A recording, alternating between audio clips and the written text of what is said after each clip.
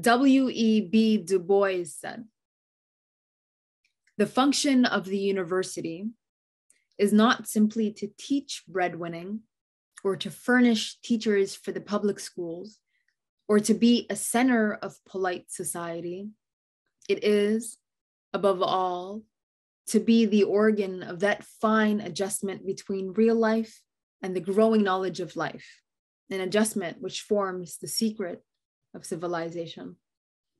To visit the Somali Hope Academy Foundation, or Rajo as we know in Somali, was an experience one could only feel in the heart.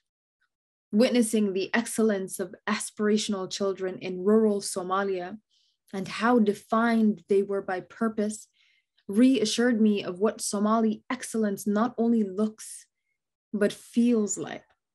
Stepping onto the academic grounds delved me into my mother's memories and how she'd always talk about her experience as a Somali student in Somalia and what it means to learn from people who look like you, speak like you, and understand you in a way that only a merciful person could.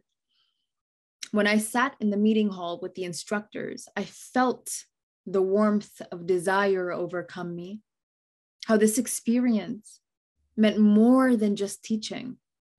They spoke with a passion I had only ever witnessed once in my life. When I was in grade 7, I had a teacher who not only based his principles on the ideas of teaching, but on allowing the student to understand what it means to learn. Anyone can be a teacher, but not everyone knows how to teach.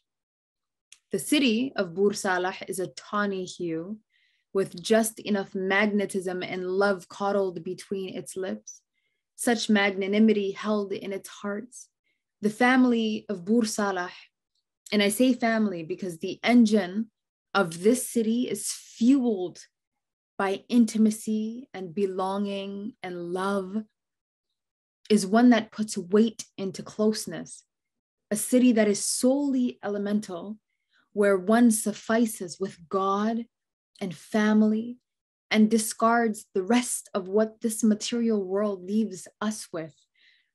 Many children of Bur Salah attend Rajo, and meeting with the parents of these children was entirely fulfilling. One of the parents mentioned how delighted he was to have his children attending the school and advised that he hopes for the same students of today to return tomorrow and be the voice for which future students can learn from. It's not often you find the teachers, students, and parents aligned in their spirits of joy, togetherness, and longing for what comes next. To find comfort in today's exertion and patiently wait for the fruits from yesterday's plant.